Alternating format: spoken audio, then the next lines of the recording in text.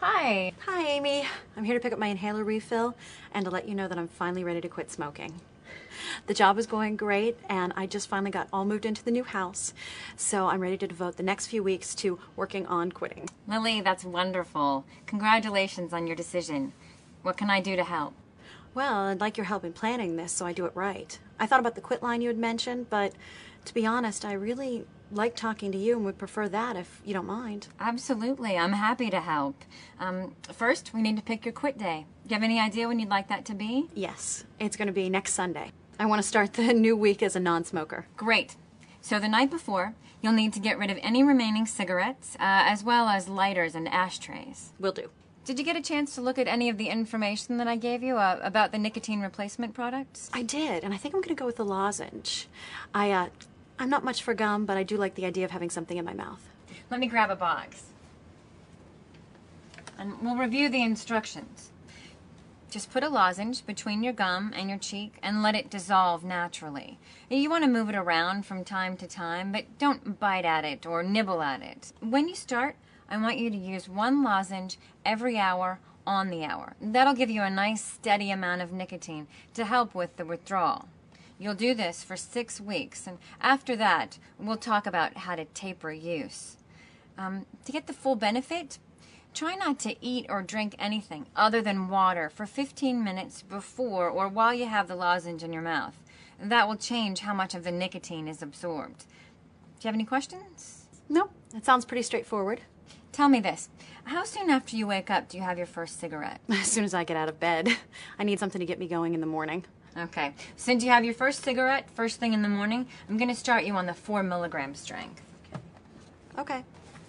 Using the medication properly is only half the story. We also need to look at those situations where you smoke out of habit and have a plan to cope with them. When you were here last month, I gave you a technique to help you become aware of how you smoke out of pattern or routine. How did that go for you? It was really interesting.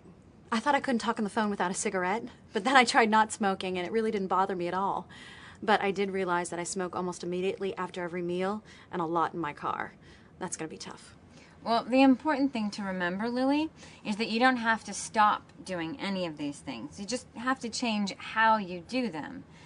If you can change the routines, then you can retrain your brain not to connect them with smoking. Okay, well then what should I do after a meal? Oh, well that one's fairly easy. I want you to get up as soon as you're finished and brush your teeth. If you're going out to a restaurant, just take a small tube of toothpaste and a toothbrush and brush your teeth in the ladies' room.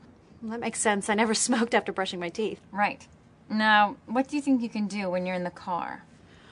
Well, I could get my car detailed so that the smoke smell is gone, and I could try listening to books on tape so my mind doesn't wander. Those are both great ideas. Finally, do you have someone who can act as a support person while you work through your quit? Absolutely. My best friend Sheila's going to help. We already talked about what she can do. Perfect. So, since Sunday is your quit day, on Saturday night, have your last cigarette. Get rid of any remaining cigarettes, ashtrays, anything that you associate with smoking. Go to bed. When you get up on Sunday morning, start using the lozenges and begin your coping plan. Remember to use one lozenge every hour while you're awake and to make the changes in your after meal and driving routines that we discussed. Thank you so much, Amy. You know, this is the first time that I've tried quitting with a plan, so I feel like this time it's really going to work. Well, I'm confident that you can do this. And remember, if you need any additional help or support, just contact me. Why don't you come in for a few minutes on Monday and let me know how the first day went? I'd be happy to. Great. The technician will bring up your prescription, and I will see you next week. Okay.